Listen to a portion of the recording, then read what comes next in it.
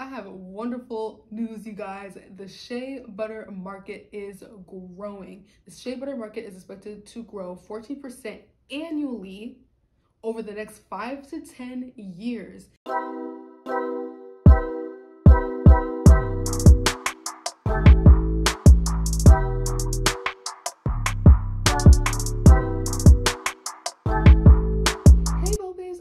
Back to my channel. It's your girl Nicole B, and on this channel we talk everything small business, everything entrepreneurship. I want this to be a place where we can all help each other grow and learn from one another on our entrepreneurial journeys. If that's something you're interested in, please be sure to like, comment, and subscribe to the channel so you won't miss another video from me again. Alrighty, and in today's video we are going to be talking about why the body butter business is not oversaturated and that there is a place for you and myself in the body butter business. When I first wanted to start making body butter and selling it, it was about 3 to 4 years ago, and I just decided not to do it because I didn't feel like there was any space for me to do it, and that I wouldn't have been successful in the industry.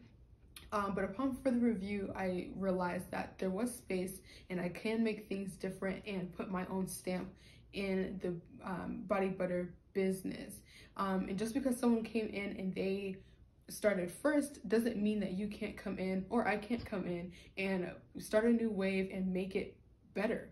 So you have to really think about it in that sense. And a great example would be Blockbuster and Netflix, right? Blockbuster, when it first came out, they were the hit when it came to renting out movies, and then Netflix came in and they added streaming and made a completely new wave. Everyone uses Netflix, everyone knows what that is, and now they're the leader in their industry. So you have to think about it in the sense of, how can I Netflix the situation and make it better than when it started out. I have wonderful news, you guys. The shea butter market is growing. The shea butter market is expected to grow 14% annually over the next 5 to 10 years. That is wonderful news, amazing news for people that are thinking about starting a body butter business, who have already started and second guessing themselves.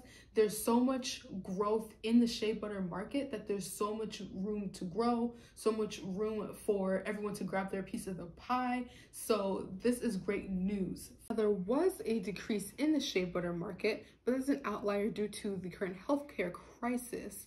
But with increased demand for shea butter, people are more interested, millennials are more interested in natural skincare products and in shea butter. And with that increase in demand and interest, they're expecting that shea butter market will increase dramatically over the next 5 to 10 years. And that's great news, because then that means that you will have a space to grow and to learn more about the industry, about shea butter, because shea butter is a main component in many body butter recipes and formulations. So once you get that market in your hand and there's so many people that are already interested in it, you will grow farther than you would think. And also, there are so many people that I tell about my business that haven't heard about shea butter, that haven't heard about the many butters that I use in my formulations, or about body butter in general. So there's so much space for more people to know about the industry. You can introduce this to somebody else and make this business your own. So you have to think about it in that sense, that there's so much growth in this skincare product. Now, one of my favorite quotes from Martin Luther King Jr. is Black History Month, y'all, is take the first step even when you can't see the full staircase. And I love that quote, and I think it's so important, because even if you don't know everything that you need to know, even if you aren't sure about everything and you don't know what to do next, just take the first step. Even if you fail, even if it doesn't go right the first time, just keep going. There's no such thing as failure. These are just lessons that we're learning as we go through, and you have to just take that step and take that leap and believe in yourself.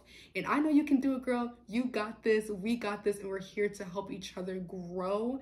If you are still wondering what you need for your body butter business when you're getting ready to start, please check out my video on the 8 essentials of starting your body butter business, and I'll have that in the end card, and I'll catch you in the next one.